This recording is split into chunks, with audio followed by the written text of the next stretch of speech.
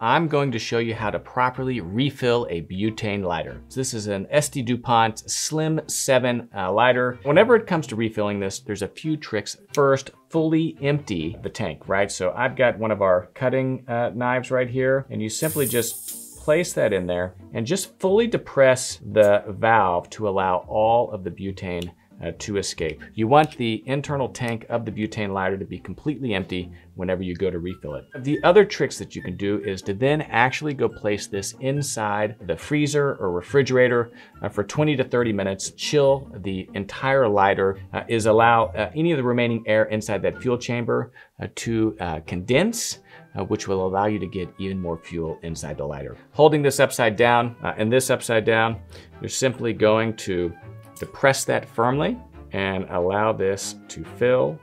Shake it a few times and then do it one more time